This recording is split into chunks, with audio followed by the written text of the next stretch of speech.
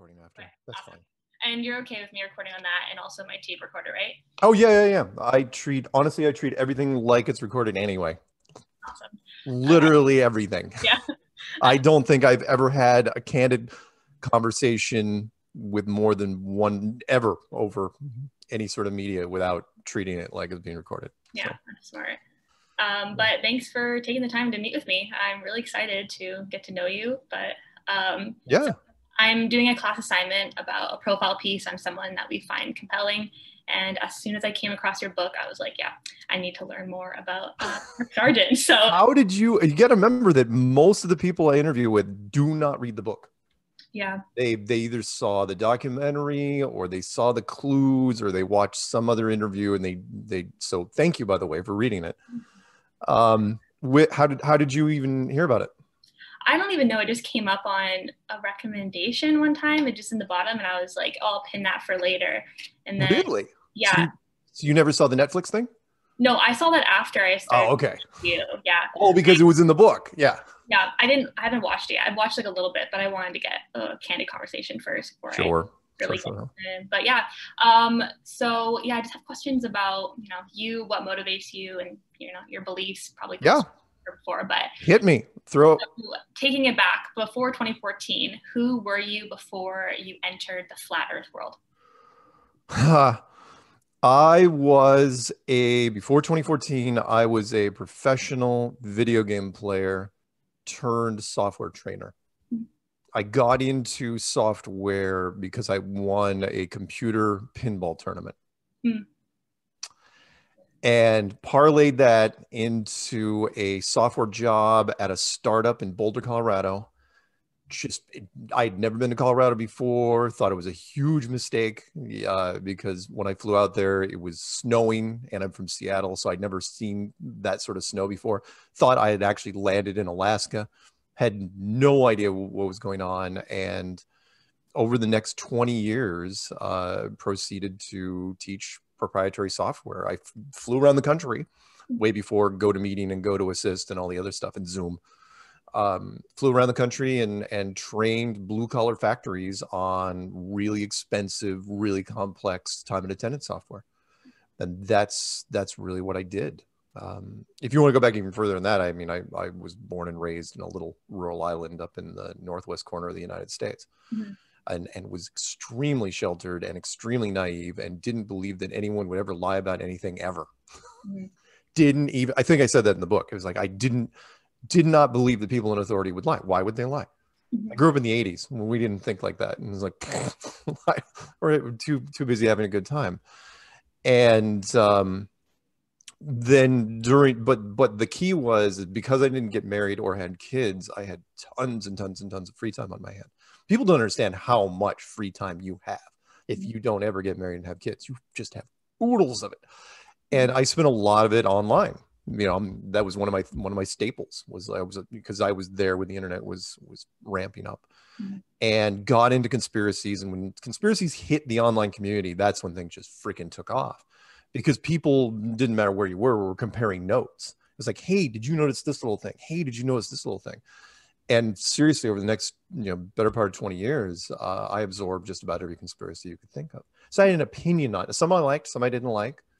And I never considered myself a tinfoil hat person, but that's what I did. And then 2014, looked at flat Earth, and boy, what a great decision that was. Yeah, really great.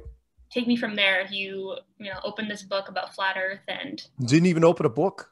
I had looked at just about every conspiracy there was, and I was bored out of my mind when it came to the internet. I was like, you're not old enough to remember there were commercials out there back when the internet was fairly new. It's like, well, finish the internet, because you could. I mean, there wasn't that much out there.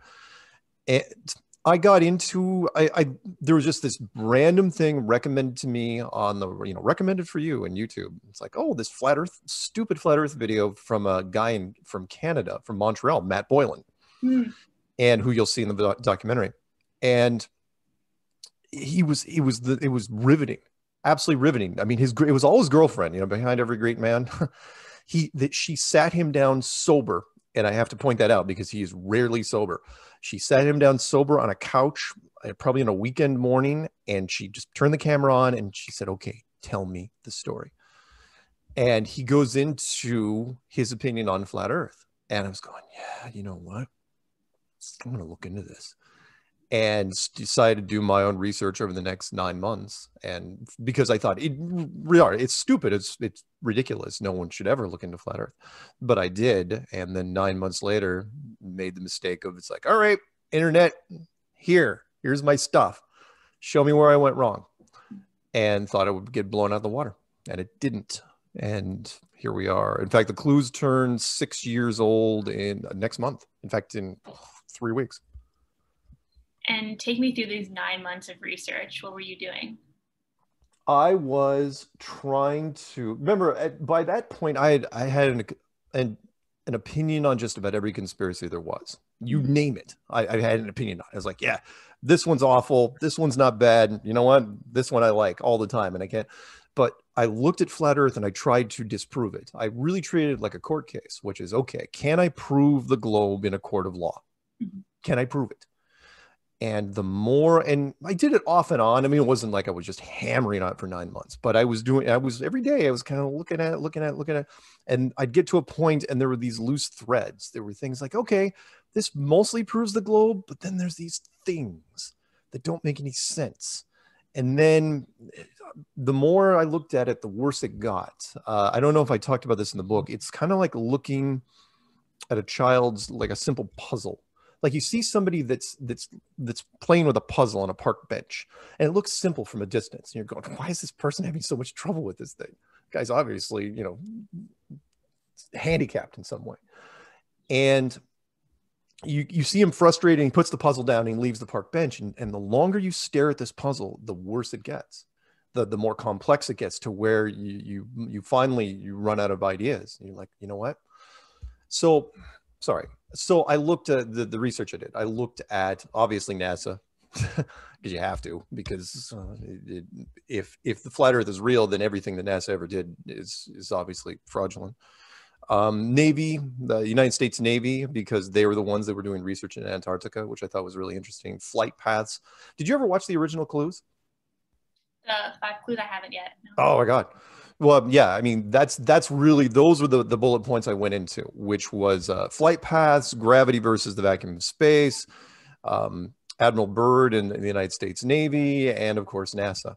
Those were the big ones. And the one that got me, the one that really inspired me to make the video series itself, was the Antarctic Treaty, out of all things, because this world is based on greed and money and power. And everybody knows this, you know, that's what runs everything. It's what gets things done and what corrupts everything else. I mean, there's what was that great line from the movie Sneakers? The worst thing about money is it allows bad people to continue doing bad things. But money has nothing to do with the flat Earth, meaning the Antarctic was, when it was locked down in 1959, I mean locked down by this treaty, which is bulletproof. It basically said that no corporation, no matter how much money you have, can set up shop there for any reason, ever. Doesn't matter what country you are. And I'm going, what? I mean, that really piques my interest, because I have seen in so many of the conspiracies up until that point where money was the driving force. And money was how things got done. I mean, even little political things to big political things, money was always the common denominator. But in this one, they took money out of the equation. They said, yeah, it doesn't matter how much money is involved. We don't want anyone going down there ever. And I was going, wow, nobody paid attention to this whatsoever. What I like to tell people is that if they wanted, I don't know if you have an opinion on it or not, but if they wanted to start fracking in your backyard tomorrow, they could almost make that happen, even without your consent. They would just go around your neighbors. They would just give briefcases full of money to everybody they could, and they would get into the ground. But with this, the oil and gas companies not only are they not allowed to go down there ever, they're not even allowed to talk about it. That's the part that got me. And from a journalistic standpoint, you should appreciate this. Meaning, if I'm the head of, I don't know, Exxon or British Petroleum, I would be running full page ads in every major newspaper that's politically relevant, saying how great it would be for my oil and gas company to go down there, right? And I would be greasing palms and I would doing all this stuff. I would be throwing gobs of liquid assets to get to this place. No one has ever done it. No one's ever even peeped about it. And that just, I knew exactly what was happening at that point. I was like, okay, someone at the NSA calls up the head of whoever and says, yeah, don't go down there. If you think about going down there, we're going to say it's a national security issue. Don't do it. And if you accidentally go down there, we will clean, you know, basically they locked it down so that no one accidentally went into places they didn't want them to go. That's how important it was. They knew they could have let, I mean, we're talking billions and billions of dollars that were just shoved off the table because, I know I'm rambling a little bit, but I got to get this point up, which is billions of dollars that were taken off the table because they didn't want to take a chance of a plane going off course or a helicopter going off course. That's a loose end you don't want to tie up. Eventually, kind of like why there were no stars in any of the moon shots, because it was just too much of a hassle. They're like, yeah, you know what, just no stars ever for anything ever. It's just too hard to deal with the constellations and lining them up with the date timestamps. So sorry, I don't even remember what the original question was. No, that answered it. So by the way, I like your very nice stack of books back there. Oh, thank you. So just to, you know, summarize so I understand it, that there's this Antarctica treaty so that they don't discover that the Earth is not round, or Earth. Well, what you would discover if you went out there, and again, my opinion, but it's shared by a lot of people, is that eventually thousands and thousands of miles inland, you would run into a barrier, the edge of the snow globe, the edge of the building. Because what we're talking about, and I think I said this in the book, is that you're living in a building. That's the short version. And don't fall into the trap of, oh, it's an asteroid flying, a flat asteroid flying in space. You know, it's Asgard. It's the movie Thor did us no favors whatsoever. It's like, oh, where's the cosmic waterfall? It's like, oh God. But yes, if you went too far, I mean, and it took the United States Navy 30 years to find it. You know, they started in 1927 and they didn't figure it out until Operation Deep Freeze, which was 55, 56. And that's when, you know, okay, if you find the outer marker, then you know you've got a problem. Because then now it wouldn't take people that long to figure out. It's like, oh, okay, well, if there's an outer barrier, then what the hell, you know, what sort of shape are we talking about here? But yeah, that was the big turning point. That was the motivation for me, the final motivation to make the clues. And so again, never really did anything with video editing or anything like that before. Just had a YouTube channel. It's like, all right, threw it out there with all my contact info. Really great idea also. And well, I mean, you found me. Yeah. And that's where it led. And so the videos were uploaded so that somebody could debunk them. Was that the intention? Yeah. That was the point. I wanted to get some sleep, so I wanted somebody. So I put it out there because I knew I've been in enough forums in the internet. You know, I was there in the beginning. You know, when this whole thing started rolling out, I knew that the internet as a collective hive mind is very, very intelligent. It's the opposite of that line from Men in Black, where a person is smart, but people are dumb, panicky, and dangerous. It's the opposite on the internet. The individual, not that smart because they don't have, you know, the sum total of knowledge that's out there, but the big group combined, you know, the hive mind, really, really intelligent. So yeah, it's all right, here's my name, my phone number, my bank routing numbers, you know, social security number, all that stuff. Threw it out there and just held my breath. And said, okay, who's going to call me? I was waiting for some academic, somebody with a master's degree or higher in physical science to call me up and say, okay, here's where you went wrong, blah, blah, blah. You can shut down your YouTube channel forever. And I'd be like, great. Sounds like a plan. No one ever called. To this day, 6 years later, no one has ever called along those lines. The academic community has avoided this like the plague. In fact, next week I'm doing, it's rare, maybe 1 out of every 50 interviews I do are with somebody from the science community. And I've got some grad students from, I think, Toronto. They're going to call me. I think they're physics students. It's like, okay, sure, let's do that. I'll talk physics. In fact, I've had to relearn more science during this process than I ever remembered going through high school and university. You know, you go through science classes, and unless that's your major, you're like, yeah, I just want to get through it. so I can get on to what my specialty is. But with this, we had to relearn everything because we were the ones we had when you're trying to debunk this, you dig into it. You look up a lot of stuff, you know, about the earth and space and what mainstream says, and you try to make it fit. And it doesn't matter what field you're in. And so do you do a lot of interviews just on a daily basis for people? Not on a daily basis, but I have done. In fact, that was funny. I was thinking about that the other day because it's 2020. What a bust that was. Because I did public speaking engagements in 7 countries in 2019, and 2020 was starting out great. I had just gotten back from one of the big morning shows in London, and as I was coming back, in fact, I'll tell you real quick. So I was coming back, and I had already heard from. I still don't have an agent. I already heard from a guy over there who said, "Oh yeah, can you fly back over to London we want to shoot a McDonald's commercial for Pancake Day." And pancake because it's flat. Mm-hmm. And you know, we'd love you to do it. It's like, great, fantastic. And then what do you think happened? And it's like, oh, the borders started closing. And that was it. I think I lost count, but I think I've done about 1 a week for the last 6 years. So it's weird. It's been steady. So it's not a flash in the pan type thing where you get a whole bunch of interviews and then nothing. Mm-hmm. But yeah, like again, completely, if I ever live long enough to write an autobiography, it'll be called Unsolicited. I never had to pick up the phone. People just start calling me saying, yeah, you want to talk about this? Okay, sure.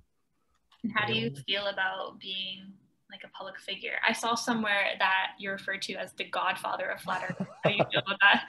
Yeah. Well, you know, the life, the drugs, the sex, you know, people hounding me, you know, get away from me, you vultures. I said no autographs. No, nothing like that. No, because of the topic, right? So do you really want to be semi-famous for, you know, standing your ground when it comes to flat earth? Of all the things people say, oh, you're just in it for the money. It's like, do you really think I came up with this idea? You know what would be a great money-making idea? Talking about flat earth. That'd be awesome.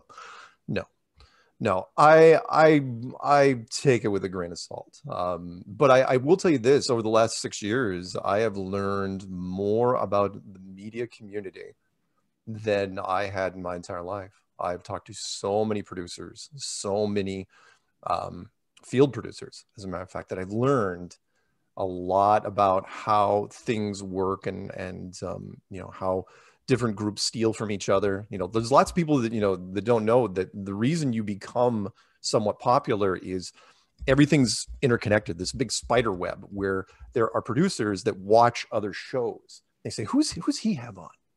Yeah, that's not bad. I mean, again, that's you'll see in the documentary, the reason why I got as many interviews as I did is that producers are lazy more than anything else. They're like, oh, we need a topic. And then someone, oh yeah, I heard such and such talking about flat earth. And then they'll listen to an interview that I did on something else for maybe 10 minutes. I've heard the story over and over. And then they'll say, yeah, he's fine. Get him on. And that's it. I didn't have to really do much at all, which is why I feel bad for Matt, the guy, the Canadian guy that I listened to, because he was just so aloof. And he's like, no, I don't want to talk to media. And by the time he wanted to talk to media, it was too late. Because once you become that go-to guy, it's you're that guy. Kind of like I don't want to pick on him too much because I picked on him in the book, was Bill Nye. Bill Nye was it's like once some producer figured out you could put him on as an interview and talk about science stuff, even though he's not a scientist. And it worked, you know, when, you know, especially with social media, you can say, oh yeah, it works. They just went with him. He gets to talk about all sorts of stuff. Goes to the White House, sits on panels, scientific, full-blown quantum physics panels. It's like, what are you doing? I know I only rag on him so much because he's an actor from Seattle. I grew up with this guy. I mean, you know, he was in a local comedy troupe that did this local comedy show. And I knew exactly where Bill Nye the Science Guy was born. He was, you know, the producer at the time, Ross Schaefer, said, yeah, you know what? You kind of have, you're thin, you're got angular features. Let's put a lab coat on you.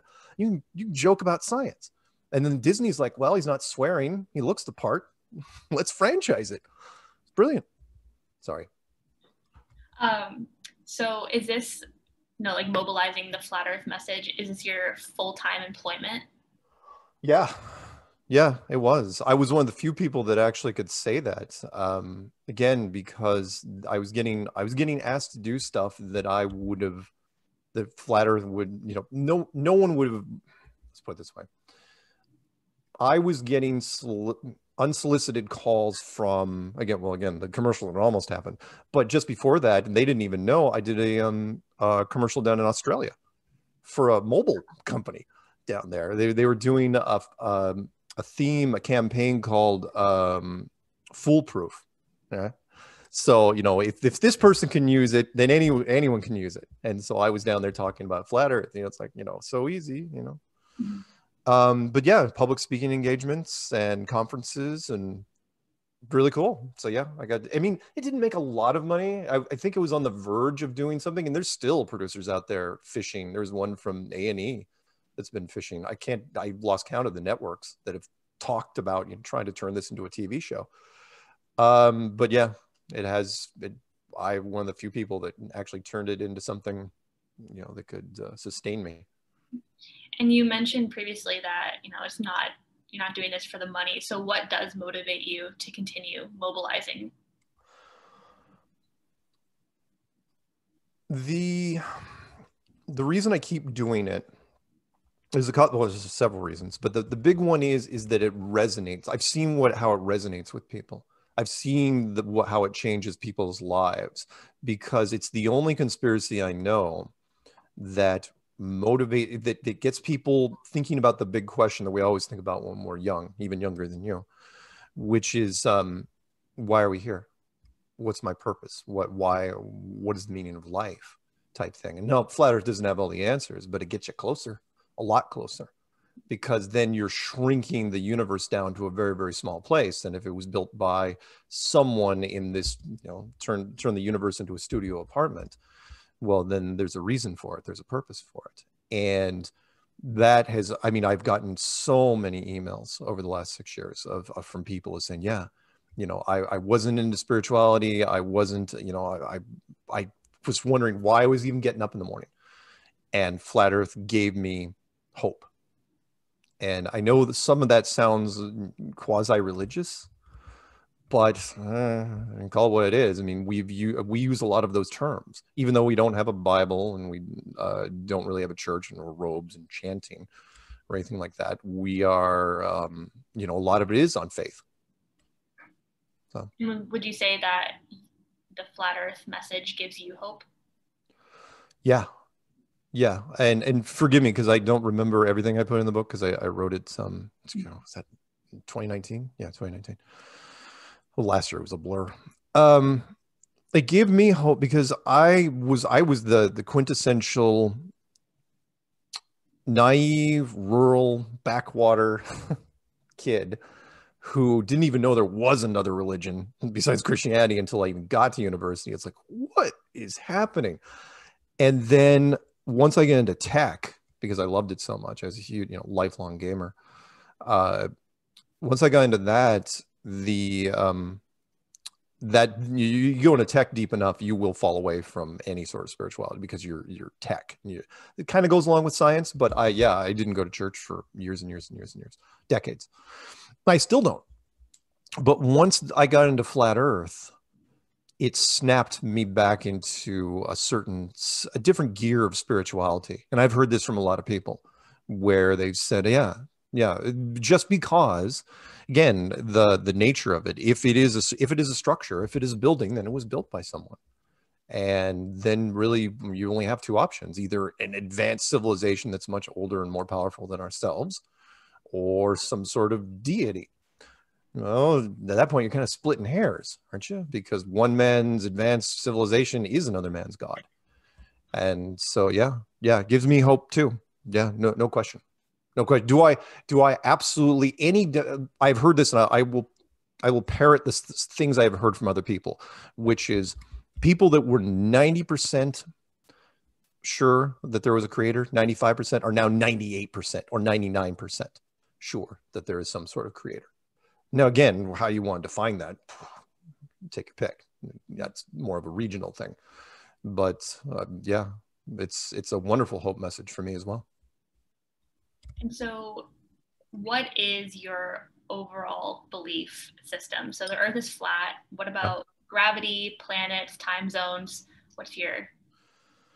Okay, short versions for all those. You are living literally in a building. It's probably squared off at the edges. What's outside it? No idea. I've got some, well, I do have some ideas. But what's inside it is everything that you see. So when you're looking up at the planets, you're basically in a giant planetarium. And that's the opening line, of course, for the movie, which is, and I know this kind of dates me, and you're not old enough to even go to a planetarium. It's like, oh, that's for old people. But planetarium is, you think, if you've ever been in one, you take the seats out and put a few that are horizontal, and you lay on the back and you stare at star constellations and planets that are on the ceiling.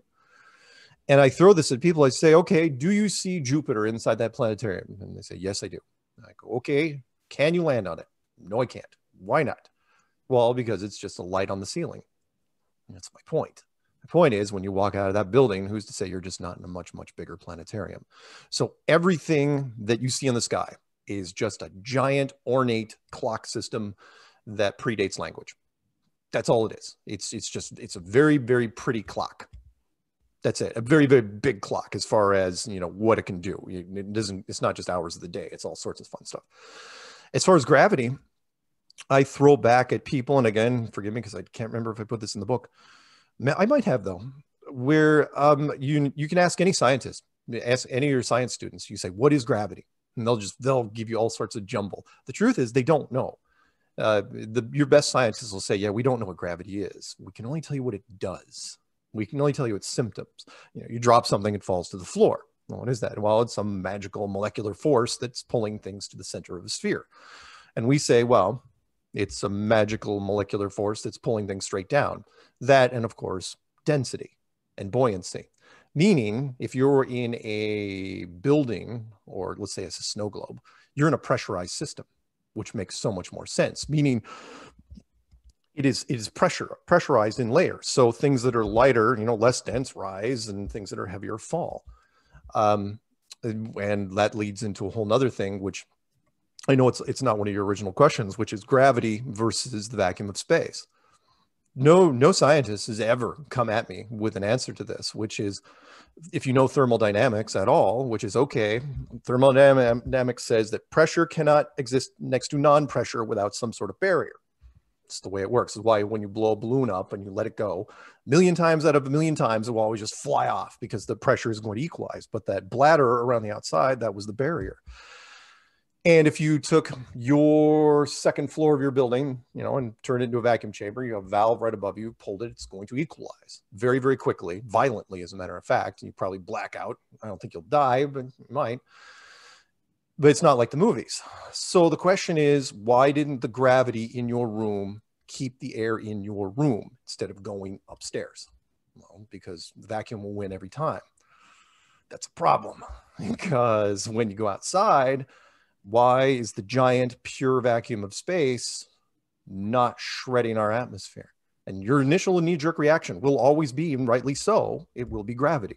You'll say, well, it's because of gravity. I go, you mean the same gravity that couldn't keep the air in your room? That gravity? And then you'll have to wrestle with it. You're going, well, there must be some sort of, because of compound, maybe there's more. I had a guy say, well, there's more gravity outside. I was going, no, it's not more gravity. It's the same gravity. What was the other one you had?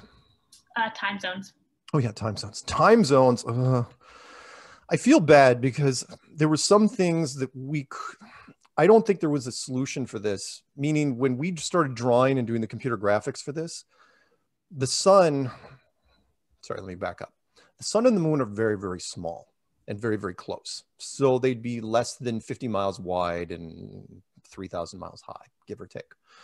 The problem with that is that they are so small is that you can't draw them on anything. So if you're drawing the world to scale, even the flat world, the sun would be so small, it'd be smaller than a pixel. If you're using Photoshop or whatever. The problem is you're showing people, it's like, where's the sun and the moon? By the time you're done drawing to where they can see it, it's about 1,000 miles wide. And then the question will be like, well, wait, isn't the sun shining on everything simultaneously? It's like, no, it's not. That's not really how big the sun would be. The only reason the sun's that big is because we have to show you where it is. But the sun would be just tiny, tiny, tiny, tiny going around the outside, which means it wouldn't light up everything, which means the time zones are not a problem. That and the thickness of the atmosphere, which I love so much. Meaning when you see the sun set, I can show you some videos, hell, they're on my channel. The sun isn't setting. It's just fading out into nothing. Because remember, what we're talking through right now, this stuff we're breathing, we're not even really walking through life. We're swimming. People don't get that. It's like you're just existing in like a thin version of water. Most of what you're breathing in right now is nitrogen. 80% nitrogen, 20% oxygen. Throw the trace gases out for now, just to make it easy. Which means it has a thickness. Which means over distance, it gets thicker and thicker and thicker and thicker to where the sun appears to set, but it doesn't. In fact, HD technology has changed that to where you zoom in, the sun will pop back up. But eventually it's going to go away because the atmosphere gets too thick. But the better example would be, for those who may not get this, is scuba divers will do this all the time. They'll say, even at 200 feet down, if you're scuba diving, it doesn't matter. It could be a beautiful high noon summer sun. You will not see it. Why? Because it can't penetrate that much water. Why not? Well, that's just the thickness of how it is. We're just in a thinner version of that. So that kind of help, kind of. So, if you say this to people, how do you back it up with evidence? What experiments have you done? Oh, good Lord. Depends which one we're talking about here. Gravity, we don't really have to do anything because it's a push. We say gravity is about the same thing you guys say gravity is. When it comes to the sun or time zones and all that stuff, we've done the first thing, the biggest thing we have, if you want to ask the biggest proof, thing that it's not even in the clues. People just did this on their own. I was stunned, was long distance photography, which was, they said, and we've got thousands and thousands and thousands of hours of long distance photography. In fact, the first video, I don't know if I sent it to you, it was in my experiments playlist. It's brilliant. But they started shooting, everyone started running out to bodies of water with HD cameras and shooting anything they could over long distances over bodies of water, everything from boats to lighthouses to oil rigs. You take a pick, they're all out there. And you say, why would they do this? And why did this convince so many people? Why are there so many people into this? Well, this is what it does. The curvature of the Earth, we didn't come up with it, is 8 inches per mile, which is otherwise known as 8 inches per mile squared. I know I forgot everything I learned about in algebra. I had to re-look this up and figure out what the hell I was doing. Which means when you look at something off the distance, let's say 10 miles. 10 miles is 10 times 10, which is 100 times 8 inches, which is 800 inches. And then that just keeps getting more and more severe to where when you get up to like 50 miles, you're pushing 1,700 feet, which means anything that far off should be 1,700 feet over the other side of the hill, which means anything less than 1,700 feet in height, you shouldn't even be able to see at all. And people were shooting amazing, depending on the weather conditions, because remember, this is the soup we're talking about. We're shooting amazing stuff all over the place. And that's, again, this was not part of the clues. I never came up with the idea on my own. Everyone just simultaneously did this because water lays perfectly level. So, and it, would hug the curvature of the Earth if you leave in the curve. And so that was the big thing that people were shooting. Then you had the people that were duplicating stuff with lasers, because lasers fire perfectly straight. And if you have a decent enough condenser, you could shoot a laser. And if you had somebody on the other end, could they see it? Because other people say, oh, refraction is going to stop, photography. It's like, fine, we'll shoot lasers at night.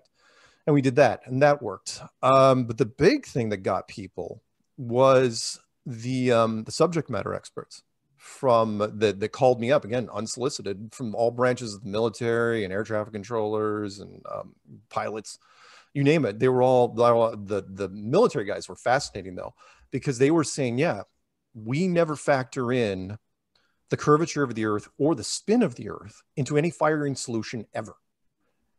And yet mainstream will drag on a sniper every once in a while and said, oh yeah, I've shot so far a mile that I had to take into account the curvature and the spin of the Earth, right? And then the the artillery guys who shoot 30 miles and missile guys shoot 50 miles and sub guys and all the other guys, they're calling me up saying, no. We don't factor any of that stuff in. He goes, you know how hard war would be if we had to factor in all these, you know, the shell because remember, the spin of the earth also depends, if you believe in the globe, on where you are. So if you're on the equator, it's supposedly spinning at 1,000 miles an hour. If you're on the North Pole or the South Pole, it's spinning at 0 miles an hour. And then everywhere in between, it could be 400, 700, 900, whatever. It just never, ever happens. So you combine a lot of those things that people were coming at us with. And again, reasonable doubt, more than anything, wins the day. I probably said this in the book, which was, can I prove to you right now that the earth is flat? No. If I could, I'd be the cover of all sorts, or I'd be dead. But can I create so much reasonable doubt in the globe that the only place you have left to turn is some sort of flat earth model? Yeah, I can do that all day long. And you say, well, reasonable doubt isn't enough in science. I go, maybe not in science, but for the general public, it is. Reasonable doubt wins court cases every hour of every day. Any of that help? Sort of? No, that's a good, I'm glad you brought that statement, because I highlighted that in the book about reasonable doubt, and you can't prove it 100%. I thought that was a interesting statement. Well, it is, you know, but it's true. I mean, people, I've had science people come at me and say, well, it's all circumstantial. I go, yeah, but it adds up.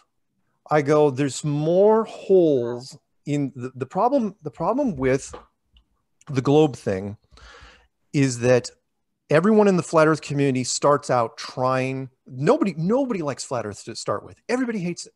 And everyone is a globalist. And that's what we call them anyway.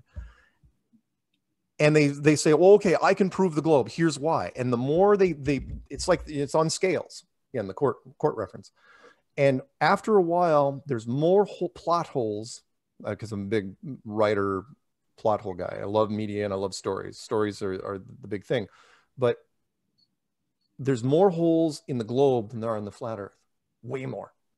And once people finally figure that out, there's this big shift to where, and I've heard this so many times over the years, which is they go, holy crap. Same thing that happened to me, where it's like you all of a sudden flip and you're like, oh my God, I don't believe in the globe anymore. And then you start going, oh, what has happened to me? Because you can't go back. It's very matrixy. Whereas once you flip, you can't go back. And I think this was in the documentary, because you were the one that tore down the globe in the first place. That's the genius of this whole thing.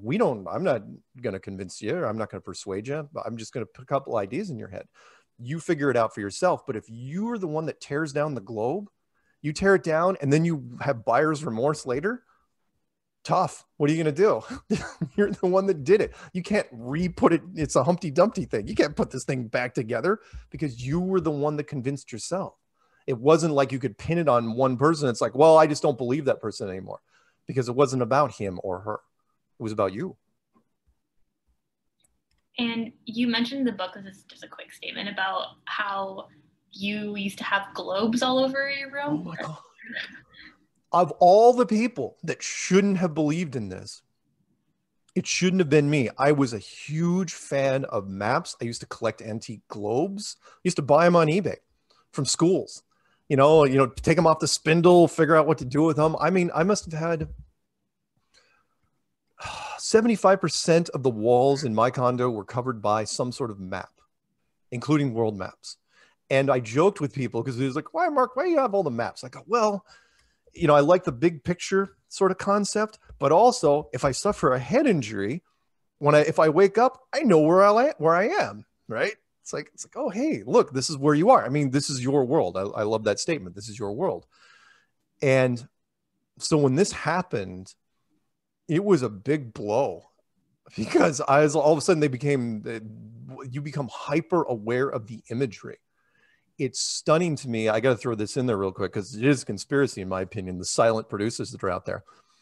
If you look for it, and I don't know how much television or movies you watch, you will see globes in just about every major production since the 80s. And some stuff makes sense. It's fine. A school classroom, I get it, a globe.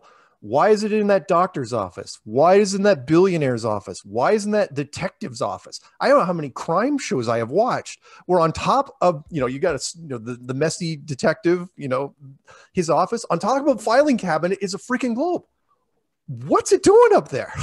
Has nothing to do with the show, but it's so subtle that people don't notice it. It's subliminal. It's brilliant. I don't know how that started. You combine that with all the movies that we've done, and of course NASA, and again, people believed it. It was no accident, by the way. Let's get into another conspiracy real fast. No accident that 2001: A Space Odyssey, Best Picture of the Year, by the way, in 1968, was released 1 year before the Apollo landing. There was no accident. People fill in the blanks with things that they see. They make huge assumptions. You can tell people about, well, if you punch a hole in the side of your capsule, how much air do you have? Well, it's like, oh, you'll have like 4 minutes, 5 minutes. Like, no, you have no minutes. It's a fraction of a second. It's over. But the movies have done this so many times for dramatic license that they've gotten away with it. That and many other things. Do you have disc of the Earth? Like I mean, what it looks like? Yeah, or do you just have those around your house now? Oh yeah. Well, not on the walls, but like in this drawer right here. Got one. Oh, nice. Mostly for interviews. So like on this one, Chris Pontius, the guy from the documentary, made this one for me. It's kind of like a trivet little thing, but yeah. It'd be like the satellite version on top, and then that version on the bottom. A company in Italy that makes coins. They made me one of these. This is kind of fun. Oh yeah, that's fun. Yeah, and it's a 2-ounce silver coin on the back, and they decided to do a conspiracy series of all things. In fact, it's called I'll show you real fast. It's called Great Conspiracies. Oh, nice. Yeah, and this was the first one they did. That was the first one they chose, was the flat Earth, and I would take this one with me to conferences, and they sold these like 300 euros, something like that. Ridiculous, because it's silver and it's custom made, and it's like whatever. So I don't loan that one out if I can help it. So in one of your previous answers, you were saying like for the experiments, you kept saying we. So I'm just curious about the flat Earth like community and its like how big it is, because I feel like I've been deep diving for the last couple of about it, and it's like the forums have millions and millions of discussions. It is massive.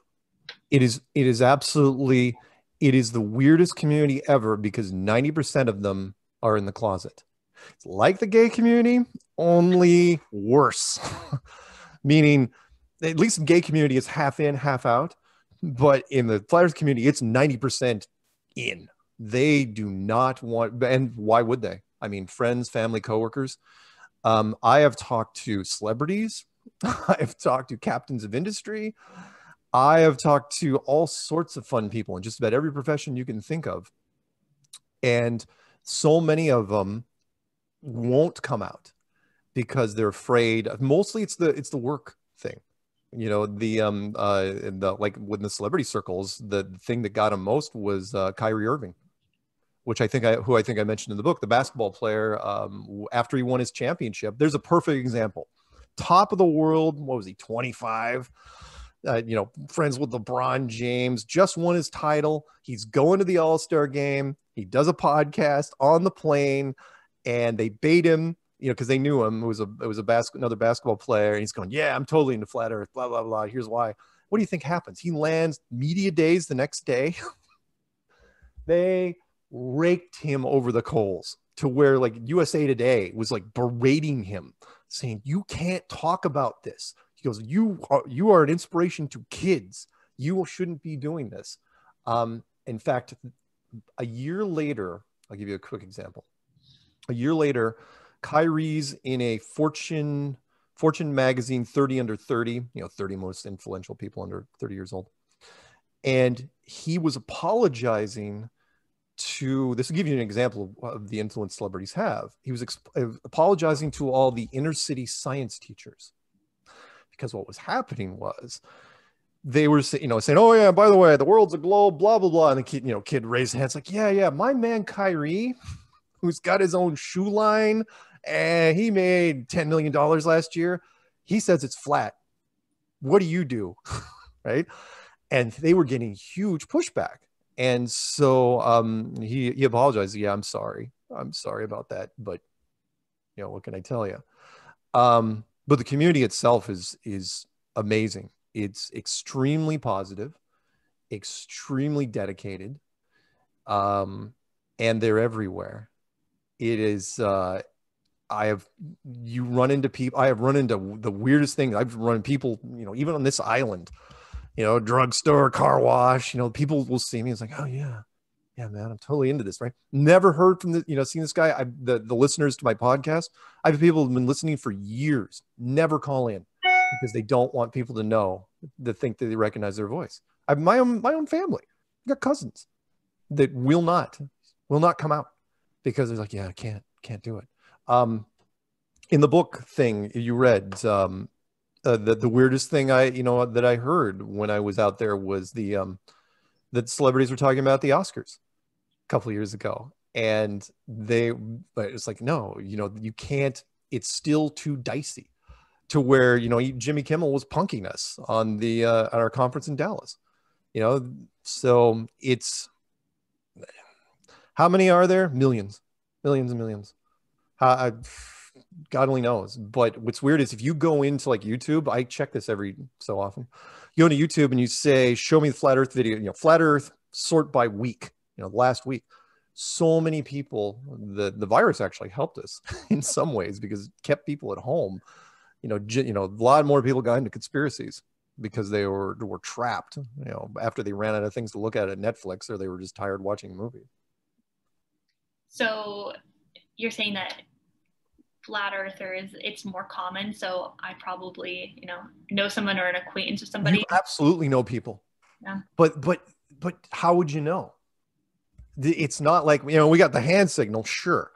But that's about it. We don't wear any special emblems or pins. It's not like Hunger Games or anything like that. We don't, nobody advertises, so you don't know. But in fact, I've had family members from, people have told me, like family members, like great story was brothers, where these two brothers were like, one of them came, it's like, yeah, dude, you know what I'm looking into now? And he goes, tell me it's not flat earth. It's like, it is flat earth. And yeah. So it's awesome. I love that part of it, but it's bittersweet because it's a secret thing, but it's a cool secret thing. And again, it's not a dark conspiracy.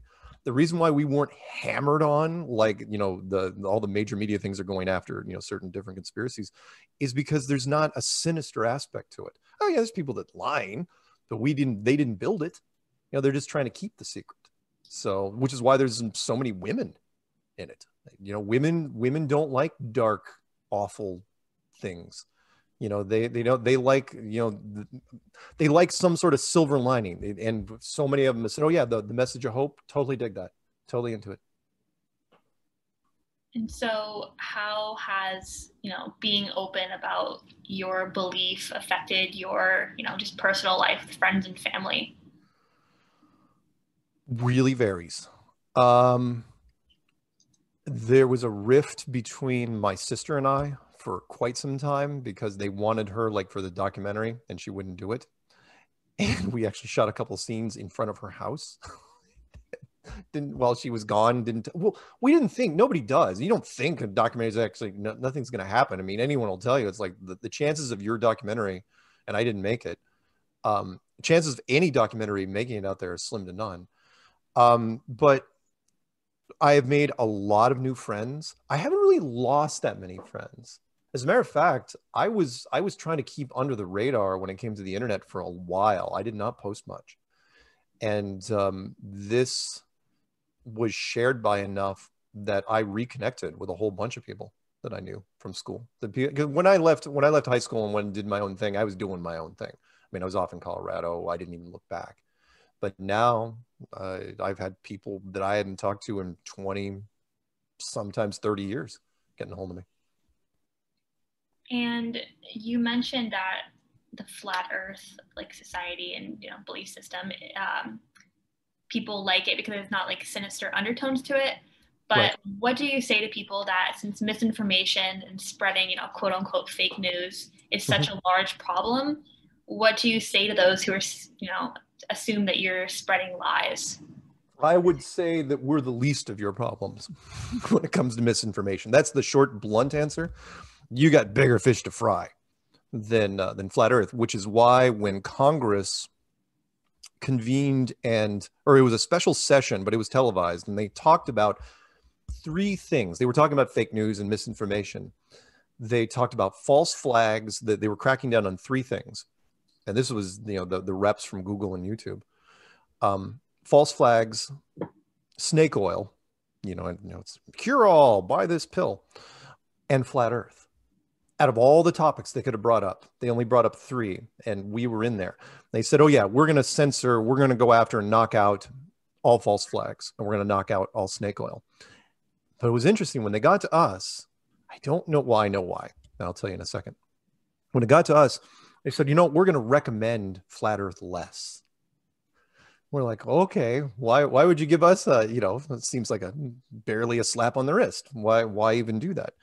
The reason is because, and media is consistent, is that people can say, oh yeah, fake news and all this, but if it is binge worthy, they're keeping it.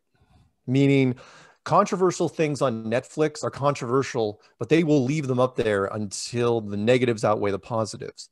So when it came to us, there was this great guy. In fact, if you haven't watched it, there's a great Netflix documentary called The Social Dilemma.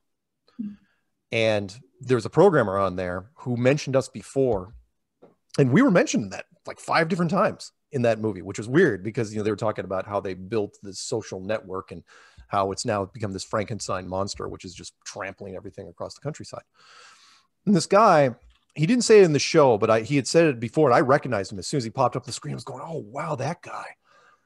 And they asked him why things get recommended to you on the right-hand side, right? You know, recommended for you in YouTube. And he goes, remember, think of how many topics are on YouTube.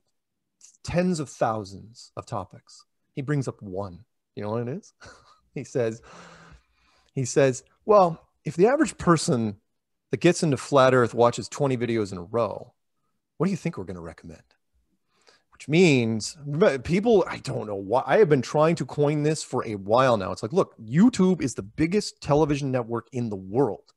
No one talks about it because, oh, Netflix and HBO Max and Disney Plus. And I was like, are you kidding? Every minute of every day, 80 hours of content gets uploaded to YouTube. Every minute. Lifetime's worth. Now, granted, a lot of it is silly and awful, but there's still tons and tons and tons, and it's very niche based. So when it comes to people saying, oh, no, it's fake news, we should do something about it, it's like, okay, why did YouTube promote us nonstop for 3 years? Nonstop. I mean, we were getting complaints that people were getting recommended flat Earth videos for nothing. I mean, it's like, yeah, conspiracy videos, flat Earth recommended for you, potato salad recipe. Oh, here's 3 flat Earth videos, tractor maintenance. We were just to where people were complaining. It's like, look, I don't want to see anymore. We saturated that. So people want to talk about misinformation and all that. It's like, all right, fine. But there are so many people in line ahead of us. Why would you even bother with flat Earth, right? It's silly. Why would you have to take it seriously to address it. You know what I mean? That's what caught a lot of them off guard. Meaning, who is it damaged? We've never had a violent outburst. We've never had anyone scream flat Earth and run into a building and blow something up. In fact, we've never even had anyone punch anybody. The closest we had was one of our guys accosted, I think, an astronaut in a Starbucks. And he was just, you know, pointing his finger. And, it's like, but find me a kid, and we've had a lot of kids. Heck, I've done middle schools to where you find me where it's a detriment, where the open-minded, being open-minded about something hurts somebody. Again, we're not saying this is what makes us different than other conspiracies. We're not going in saying there's a black hat over there doing awful things, twirling his handlebar mustache, and you should really not listen to them ever. We don't say, overthrow the government. We don't say that. We say, you know what? Take everything you hear with a grain of salt. Don't think for a second that people in authority won't bend the truth. What's the so many lines? I know Mark Twain didn't say it, but he gets credit for it. Never let the truth get in the way of a good story. Meaning, and here's the other thing, which is, let's boil this down, which is there are conspiracies that are sanctioned, which we don't call conspiracies, and there's conspiracies that aren't sanctioned. When the media latches on to, it's like state approved conspiracies, which you take the name off. So if it has anything to do with money, it's a scandal, or sex, it's a scandal. If somebody dies, it's a tragedy.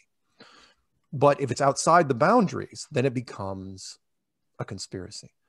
It just depends. There's this imaginary line in the sand. You've got one too, which is things you're willing to look at in your wheelhouse and things outside. We all know full well there are secrets and conspiracies in business and politics and sports and entertainment. And yes, even journalism and science. They're out there. And people, I'm waiting for someone in the journalism field to say, there's nothing in journalism. I go, really? How many names do I have to bring up before you like backpedal on that? Like, didn't Bill O'Reilly have a show?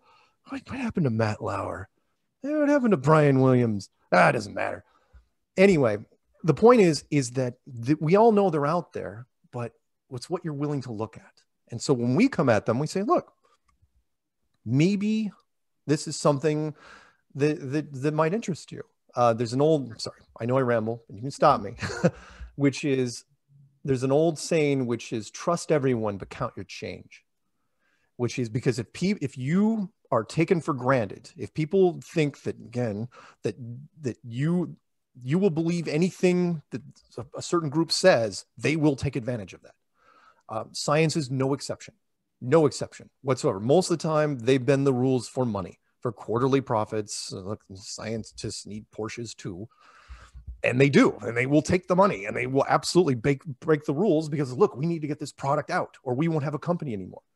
And then it's like, better to ask for forgiveness than permission. And let's, let the chips fall where they may. And sometimes science gets it really, really, really wrong. Really wrong. And so, and again, and I could send you stuff. You want to look up some fun stuff? And maybe I'll send you some slides. Look, my two favorite examples I'll give you. One is the coelacanth fish, which I can't remember who was in the book. Coelacanth fish, C-O-E-L-A-N-C. You'll be able to find it. Coelacanth fish. Dead, extinct, 75 million years. Absolutely gone forever. Until they found one off the beach in 1940. The British government got it. And then another one off of Madagascar and one off of Mozambique. And now the National Geographic finally ended up swimming with them. Okay. Every scientist before that point, right up to the day that fish was caught, would have bet the freaking farm that it was gone forever. So what I like saying is science is only right until they're not. Meaning, everything is a myth. Everything, it's our stamp of science. It drives me nuts, especially with cryptozoology. Like the giant panda is absolute myth. Okay. The giant anaconda is an absolute myth. The giant squid, I could go on. Unless they actually see it and put it in a lab for themselves, it's not real. It doesn't exist. It's a fairy tale. Drives me nuts. And then you got guys like, Kelvin. The absolute temperature is based on his name, Kelvin, Lord William Kelvin, I believe. He's famous for that, right? So his name is used every day in every university, Kelvin, right? Absolute zero. You know what else he's famous for? He's famous for saying that airplanes will never happen. Never, ever. I don't have any faith in the Aeronautical Society at all. And it's not like he was saying this back in the 1600s. He was saying this as they were building them. And they were flying before he died. But he was on record saying, nope, they will absolutely not happen. And it's like, you're the father of thermodynamics. What the hell? Why would you take that leap? And, sometimes they just go off the frickin' rails. Sorry. What else can I do for you? So how do you reply to people who say, why would NASA be lying to us? Or have you never seen a picture of, space? Okay. for you, let's see, can we share stuff? Chat, share screen, chat. I think I can dump this in chat. 1 second. For anyone that ever says that, well, there's so many things. I know you're kind of getting late into the game here. Let's do here. By the way, here's the, like, can I? That's the coelacanth fish, by the way. Thank you. This is a great shot from Apollo 10. No, Apollo 12. Apollo 12. Oh yeah, and by the way, this is a. Do you play tennis at all? Do you know anything about tennis? A little bit, yeah. You know who Novak is? A bit, yeah. Yeah. Here's a picture of him holding up a flat Earth sign of ours. No one talks to him. You know why? Because he didn't say it. He just held up that picture and tweeted it. Now, what's interesting about that, by the way, a little inside scoop, he didn't draw that picture. You know who drew it? His daughter. Which means he's passing it down. Okay, so can you open up that Apollo shot real fast for me? Yep. Oh, and by the way, here, I'll dump some. You can get all these, right? Yep. Okay, good. Here, I'll show you what we were doing in 2019 to give you an idea of how much feathers we were rustling. Here is the copy. Here's the cover of Popular Science. Here's the cover of Newsweek. Here's the cover of Skeptic. Oh, we were rocking it in 2019. We could do no wrong. And the here's the of course the behind the curve and so on and so on. Okay, so that shot from Apollo. Here's a great example. You see do you have the moonshot open? Yeah. Okay. Anyone says there's two things I could give you, but we'll do this first. We'll do the moon thing first, and then I'll say because you're going to come back and say, well, no, people have seen the courage from an airplane, right? I've had thousands of people say that. We'll get to that. So this is date and time stamp. This is straight from NASA. Nothing special here. Looks really nice photograph. I mean, it's HD, beautiful shot. The longer you stare at it, the worse it gets. Because if you know anything about science, there's certain things that are completely screwed up. First and foremost, because it was shot by an advertising. This is a studio. You were looking at a complete studio shot. This was set up somewhere. It's a beautiful shot. I don't know what advertising firm was brought in for this, but because the average person, when they get out of school, remember, we only educate people just enough to where they can like drive. If you don't make it to university, you don't know anything about chemistry or physics or engineering or biology or virology or name it. Okay, real fast. If you go outside, I don't know if it's a sunny day where you are, but all these shadows will run parallel. That's what happens. One big light source, 93 million miles away, all the shadows run parallel. They will never intersect. They will always run in exactly one direction, as something we are taught when we're young and we forget it almost immediately. Well, that doesn't really work well in this shot at all because we've got shadows running in at least 4 directions, very prominent, and that would only happen if the light source was very, very close, like a giant hotspot studio light, maybe 30 yards behind that guy. Number 2, footprints everywhere. Lots of nice footprints. The ash, by the way, is perfectly like 3-4 inches deep all over uniform. No one ever talks about that no one ever takes a shovel. It's like, wow, why is the ash so perfectly layered? Footprints everywhere, but that's not what I want you to look at. What I want you to look at is underneath the capsule, because that's a big rocket nozzle there with about 10,000 pounds of thrust engine. There's no splay pattern at all. In fact, there's footprints right next to it. How? Why is there no splay pattern? Why is the ash not disturbed underneath this rocket nozzle? It's impossible. Can't happen. Let's look at engineering. That satellite dish right there, that's a VHF transmitter that is not classified in any way, shape, or form. You can look up the model number as 1969. It runs off a car battery. It's got no power at all. It's got maybe a range on a good day of 50 miles. And that's Morse code. And yet they just told people, it's like, oh yeah, that thing's broadcasting 10 frames of color video a second in 1969, plus perfect two-way communication to the earth with no snow, no static, no break up at all. Perfect communication. How are you lining this thing up in 1969? What power source? Every radio station person in the world will tell you the same thing. It's like, oh yeah, it's all about wattage. 50,000 watts, maybe you'll get you part of the state.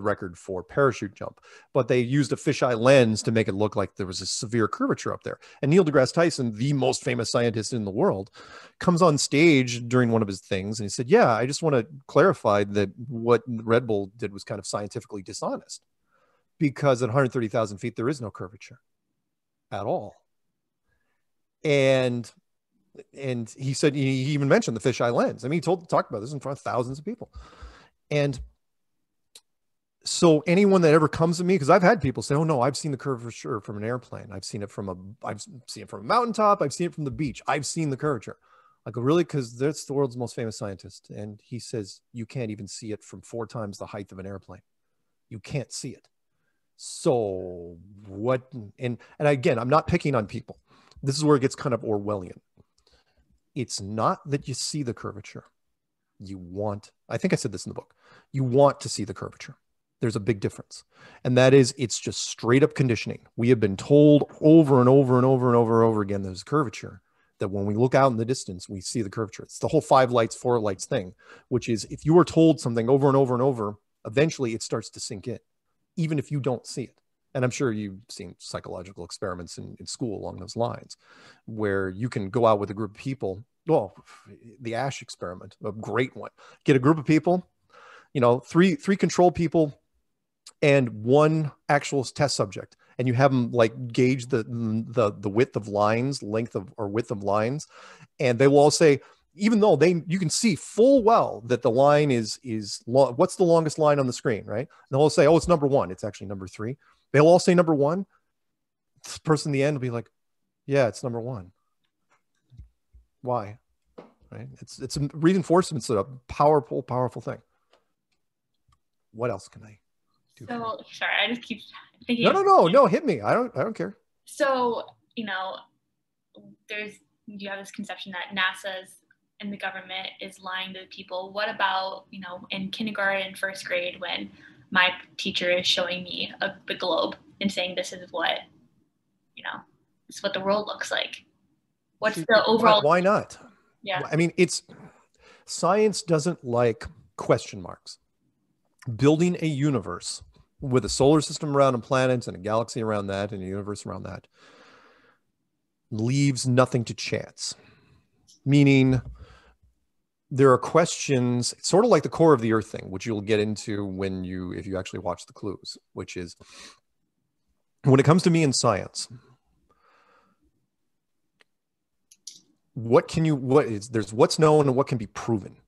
So if you want to tell me what the boiling temperature of water is at sea level, great.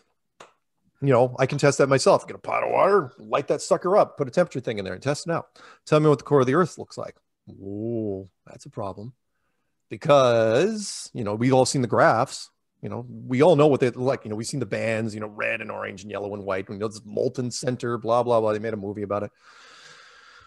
Whoa, the deepest hole ever drilled. What do you think that is? Deepest hole ever drilled. Core of the Earth, supposedly 4,000 miles down. Half that? 2,000? 1,000? 100? 10? Deepest hole ever drilled is 8 miles. 12 kilometers. The Russians and the Germans tried for years to break the 8-mile barrier. Could not do it. Could not do it. For whatever reason. Didn't matter where they were drilling. They couldn't get past 8 miles. And yet, science will show us this wonderful cross-section. Not only the cross-section of our world, but like Saturn and Jupiter and all this other stuff. It's like you can't even go down 1/10 of a percentage in our world. So why are you showing this? The reason is because science doesn't like putting question marks in anything. As a matter of fact, the globe should be a globe with a big question mark inside. They won't do that because they're science and they want to reassure people. It's like, this is what we think it is. In fact, but then they take that word out, which is, this is what it is. It's not what we think it is. It's what it is. They take this massive leap of faith, which is what religion does, and they use it to their advantage. And then once they figured out that, oh, people are just buying it, they just start anything they wanted. If you're in a lab coat, you can put a stamp on anything and they will believe it. I mean, look at the stuff that's out there. Dark matter. Look up dark matter sometime. There are guys that they're spending all their postgraduate careers working on dark matter, assuming it's real. But the truth is they have no idea. Dark matter is just this name for something that's like, yeah, we don't know really what's happening out there. So we're just trying to see if we can mathematically decipher it, see if we can untangle this. What was the original question? Just about, the intention of. Oh, I'm sorry. Well, there was the other thing, which was in the clue. Why hide it? Was that one of your questions? Why keep it a secret? Why would NASA lie? Some along those lines. The big reason is how civilizations evolve. Meaning, we didn't even figure this out till 1960. And if 1960, I'll even put that to you. I know you're young, but if 1960 you figured this out, as a journalist, you'd be like, well, the people have a right to know. They should be told this in 1960. Then you sit around in a meeting with all your peers and you say, okay, what might happen if we tell people in 1960 that the world isn't a globe anymore? Well, let's see. Academically, all your physical sciences would have to be retooled. That's everything. Geology, hydrology, biology, anything with an ology. Astrophysics and astronomy burned to the ground. That has to be completely redone. The rest at least have a fighting chance. And that's in every university in every country ever. 2 out of 3 would be the financial sides. World markets would have to be suspended for months until you figured out what it meant. I mean, the markets are already so twitchy as it is, even though I think they're completely fabricated. And last but not least would be the religious side, which is you're talking about the 5 major religious houses of the world, Judaism, Hinduism, Buddhism, Islam, Christianity. You're giving them leverage simultaneously against science, against a civilization that's already been built. The infrastructure is already there. So it's not what they stand to gain, it's what they stand to lose. Do you really want to risk that? You want to put that out there? It's like, I mean, the question would come up in your meeting. You'd be like, what's the worst that could happen? And then somebody rattles off that stuff, and you're like, yeah, we're not going to tell anybody until we can figure out exactly how to let people know if we tell them at all. Because the blow to the credibility of science they'd be reeling. You're talking about, it's like, okay, so you were wrong about, Earth. What else are you wrong about? Carbon dating, the Big Bang, evolution. Let's revisit those things, shall we? Dark matter. Let's just keep going down that road. And no, you have to. Look, I'm one of the few people in the conspiracy world that will tell you, it's like, look, you have to keep some things a secret if you can. I personally think they're ready now. Do I think they were ready in 1960? No, we freaked people out before. I mean, they saw what happened with the whole Roswell thing back in the 40s. I mean, that was just a stupid spaceship. People were losing it back in the 40s. And it's like, you tell people in the 60s, it would just shake them to their core. They wouldn't know what to do. So there's some secrets that can be kept. And that's another thing. People say, oh, it's too big to keep a secret. No, it's so big it can be kept a secret. There's a difference there. You can compartmentalize and let so few people know. And all you have to do is seal off the outer marker and the upper edge, which they did in the same year, by the way. The Antarctic Treaty was ratified in 1959, and the Van Allen radiation belts were announced in 1959 by NASA. NASA says, oh yeah, it's super, super deadly up there, radiation. Don't ever go there. Oh yeah, the Antarctic. That was the public part. And then the quiet part's like, oh yeah, Antarctica. Yeah, nobody should go out there ever. Same year. It's quite a coincidence. That's the year they figured out what to do. It's like, you've got to, and of course it's what I would do. One more thing, which is one of my qualifiers for a conspiracy is, I know I said this in the book, is would I do the same thing? If I was if you're on the other side, don't think of it from a journalist side, don't think of it from a conspiracy side, think of it from the other side, the greater good. If you're in that camp, the big long table with people smoking and really dim lights, whatever, do you make those moves? And if you do, why? And that's what I qualify everything with, which is like, okay, would I have done the same thing? And if I agree, if I look at it, it's like, yeah, I would have done the same thing. Then it's like, yep, it's my stamp of approval. And that's would have been perfect. It's like, yeah, you militarize space, you seal it off, you don't let anyone up there that's not military. And Antarctica, you make sure no one owns it, and you just lock it down. Great. Awesome. You make sure no resource, only people down there are scientists and military scientists and people building a few camps. That's great. That eliminates 90% of your problem, maybe even more. And then the rest is just media, just keeping everything, reinforcing it, which is, by the way, sorry, I go off on these tears, but you're letting me, which is every story. This is your journalist side, which is look at every major network. You have health and beauty and blah, blah, blah, all these different sports and all these different sections. What section do they also have, right? Science. And science always has 3 or 4 space stories in it. Always, always, always. In fact, the face of science, the front man of science might as well be, it's always NASA. And it's all in the stories. They run stories every freaking day, every week. It's just ever accelerating. And the story is always the same, which is, oh yeah, look at this weird thing out near Mars. Oh, look at this top of Jupiter. We're reclassifying Pluto. Saturn's looking really weird. And there's life there could be life, these planets 10 light years away. Oh, we found another super planet. Oh, this black hole could kill you. And if I see one more story that they run every 2 weeks saying, oh, a meteor is going to fly by, that, the size of whatever, it's like that. They do this. I mean, it's like clockwork. But but remember, it's the subtext. That's where we come in. It's not about space. They could care less if you even read the article.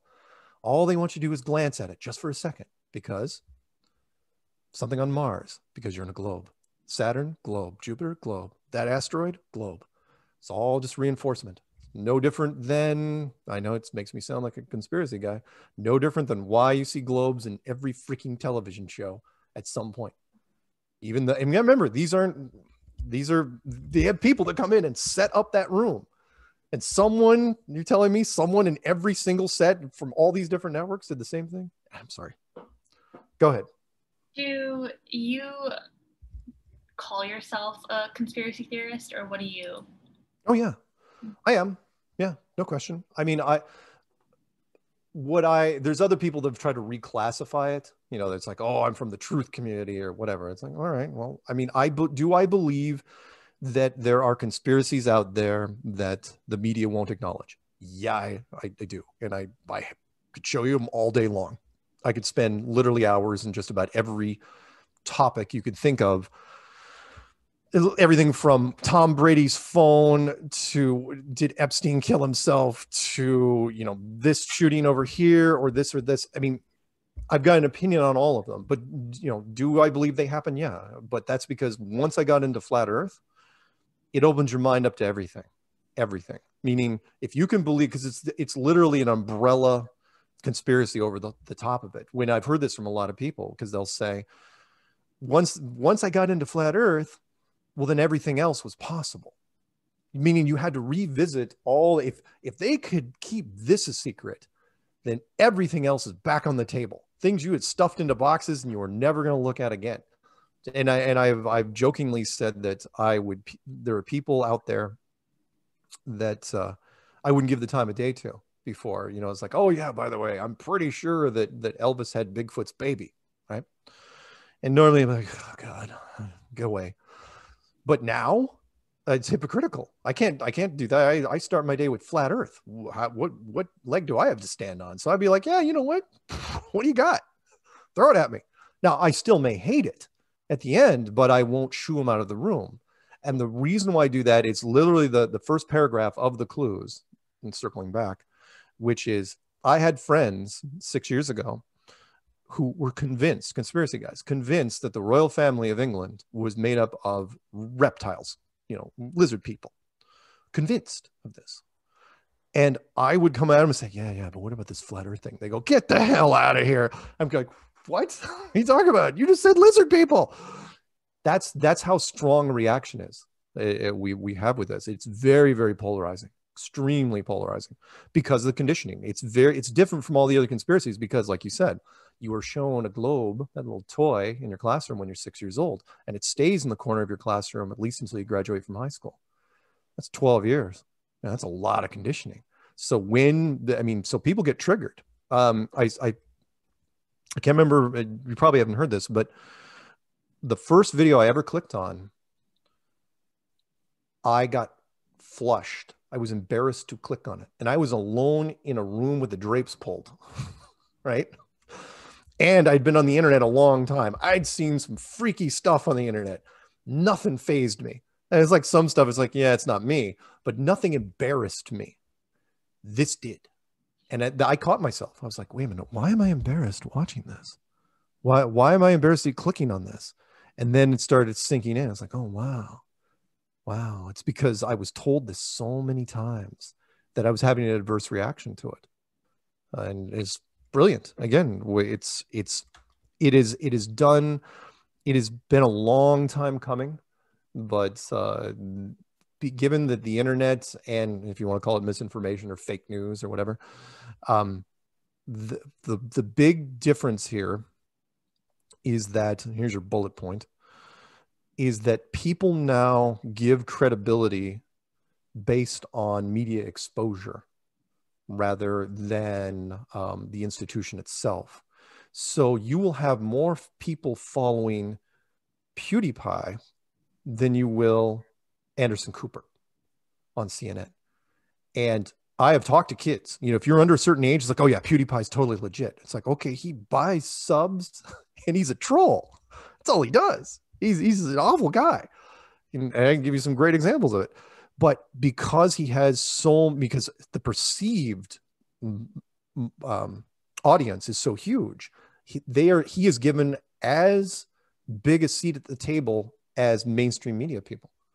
And that's, you want your mainstream or your misinformation comparison. That's what it is. That's what's really changed, is when you're under a certain age, you don't know, you base the credibility on how many followers they have, or how many likes, or how many dislikes, or, you know, word on the street.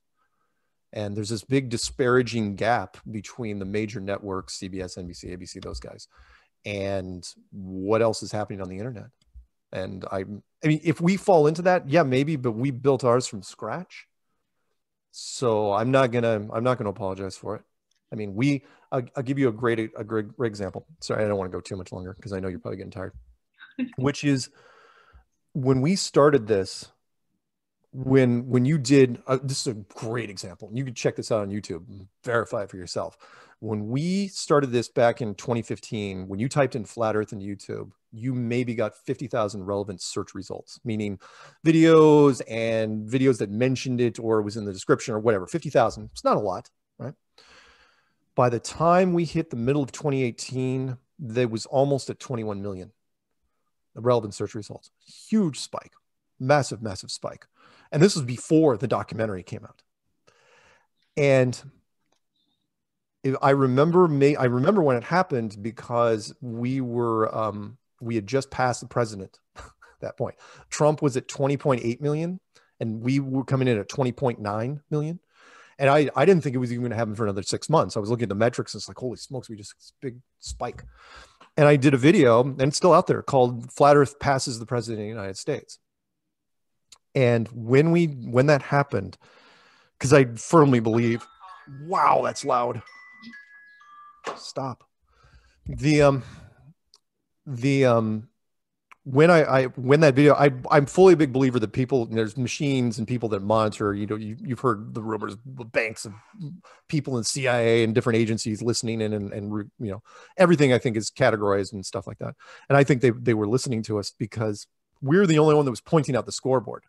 And we were saying, look, we're crushing people. We were crushing. The only people that were ahead of us were, you know, small people like Justin Bieber and Taylor Swift and Katy Perry, those people, you know. We're just, I mean, we were higher than just about anyone you could think of. And then I got this phone call and someone said, yeah, the scoreboard's gone. I go, what do you mean? Our numbers are down? And he goes, no, it's gone. And I go, what do you mean it's gone? I go, we don't come up in the search results. He goes, no, there are no search results anymore. They're gone. And I go, what are you talking about? If you go into YouTube now, you type in any topic, the line that used to say search results equals a number was removed entirely. And you'll say, oh no, that's delusional. It wouldn't be because of, you know, you guys. It's like, oh really? Because there was a congressional hearing about us. We were tracking so high. And I grew up with nerds. You know, I grew up in a video game world. I know nerds about as well as anybody. I knew that argument. I knew the meeting. I visualized it. It was brilliant, which was they were trying to stunt our numbers. It's like, okay, we'll like multiply it by 0.7 or 0.6 and have this sliding scale, blah, blah, blah. And then somebody that calls the shots at the end said, you know what? Why do we even have the numbers at all? Why not just get rid of it? Screw it. Forget this arguing over math, you know, as far as how we're going to deal with this. Just get rid of it. Get rid of the stars. And that's what they did.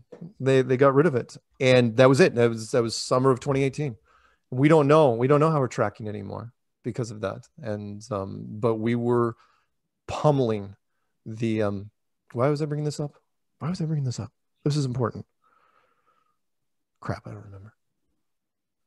Anyway, it was something about the tracking. The point was that we were tracking so high that people they didn't know how to deal with us exactly. And it was almost like, and I've had friends of mine in the community who were saying, no, they're listening to us, man. They're watching us for whatever reason. Most of the time in the conspiracy world, no one responds to the conspiracy side, but they were responding to what we were doing back to the social media stuff. Because we were creating this snowball that was happening out there, they had to downplay the momentum of it as best they could. Because again, misinformation, fake news, and it still didn't stop. It was just happening behind the scenes, and they were just hiding the numbers. So anyway, sorry, I get worked up. What else? I have 2 quick other questions. Okay. So I'm just curious, since this is like your full employment, full-time job, what does your daily life look like in terms of mobilizing the flat earth message? Most of the time, well, oh boy, 2020 was way different than 20. I'll give you 2019. Let's give it before the virus, because before the virus was very, very different. Nowadays, I mean, I'm doing what most people do: just get up, get online, and answer emails and take some phone calls and see what might happen, and like talk to producers. And then I'm going, yeah, you guys are never get your project made. Before that, though, it was basically trying to schedule where we were going to go, and like we had conferences in multiple countries, or I was gonna, I would either be doing emails, doing podcasts, doing interviews, or doing on-site public speaking stuff. That's really what I did. 2019 was like, for example, we did, I probably will leave some out just because I don't remember them all. I think I did conferences in Canada, New Zealand, England, 2 or 3 in America. I opened the Gather Festival in Stockholm. It wasn't even a flat earth conference, wasn't even a conspiracy conference. They said, oh yeah, you're going to open it. We're going to have a guy interview you on stage. I'm going, why? Because the promoter was one of us. Again, we've got sneaky people everywhere. And then I was just doing this back and forth stuff. It was just starting to get ramped up. So like I did a conference in New Zealand, come back, and then all of a sudden I get a phone call from the mobile company down in Melbourne, Australia. They said, hey, can you be down here in 10 days? I'm going, what? Okay, so sure. Then I mean, this is not a fun flight. All the way back. And then the same thing happened with London. I do a London conference and then spoke in Ireland and Wales. And I went to basically every airport in England, and then did the Stockholm thing, and then came back for a morning show. So I was so tired of flying. I left there, came back, and then a morning show called me and said, oh, we want to fly you out. Came back, left again, and then the commercial thing. I was like, thank God, almost, because I was going to have to go back. But yeah, it was kind of turned into a whirlwind. It was an ever escalating thing. The documentary, that was a bonus. But well, for example, we shot the documentary, for example, in all of 2017. It took, I think, 7 months to shoot. And then it was released. We did the film festivals. That was what I did in 2018. I did film festivals. I traveled around in different places and sat in audiences and didn't tell people who I was. And then I would go up, if they allowed me to, and answer questions at film festivals, or I talked to people outside of them, and promoted the movie whenever I could, even though I wasn't a producer. And so, yeah, it really depended on the year. There was no regular year. Like 2015, a lot of small podcasts. 2016, bigger podcasts and bigger stuff. And then next thing you know, we still have not done. We've done all sorts of stuff in different countries, but we haven't done much here. Meaning, oh yeah, some of the late night shows will do skits on us, sure, but Anderson Cooper, like we've done multiple things with CNN, but not primetime. But then again, we did CBS Sunday Morning with Jane Pauley, which was a big one. That was an awesome thing. And then they pulled it from their website because of the backlash. One more last thing. The biggest hurdle that we ran into when it came to the media was the fear. Meaning, if we run this story, will we get backlash from the public? And the time and tested, yes, you did. I mean, I had guys saying, hell, you heard of Alex Jones? Conspiracy. Yeah, okay. Well, Alex Jones is a big conspiracy guy. He called me early on, and his producers said, can we do a show without actually saying the words flat earth? And I go, it's impossible. How long can we go without saying flat? I go, 10 minutes, maybe. It's like, sorry, we can't take the risk. And that was a conspiracy show. a big one. But I heard this from producers time and time again.